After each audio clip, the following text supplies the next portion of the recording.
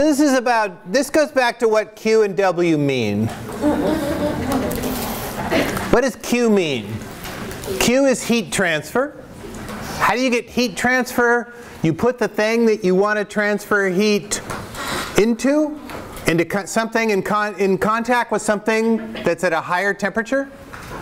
Or you put the thing if you want to cool something off, you put it in contact with something that's at a lower temperature. Heat is an energy transfer between things at high temperature into things at low temperature. Is that the energy transfer that happened here? Did this happen? Did thermal energy go down because we put something cold in contact with that? And the answer is no. There was nothing cold around. In fact, I didn't tell you about anything else in the universe. There's a hint that the Earth is there because it raised the mass up, and so the Earth must be pulling on the mass. But there's no thing that's at a low temperature that cooled that off. So it's work, not heat.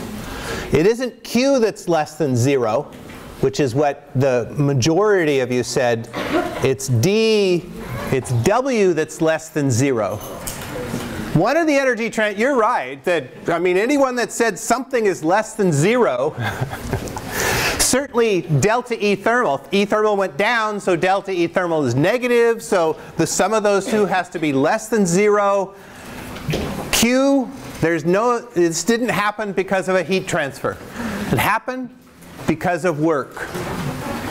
You could say the gas did work on the mass in raising it up, so it lost energy in raising it up, and that was the work that happened. Yeah? The work is being done on the system, so how's work negative? So how is work negative? Let me just leave it at this.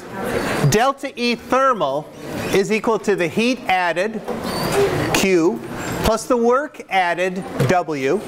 Delta E thermal is negative.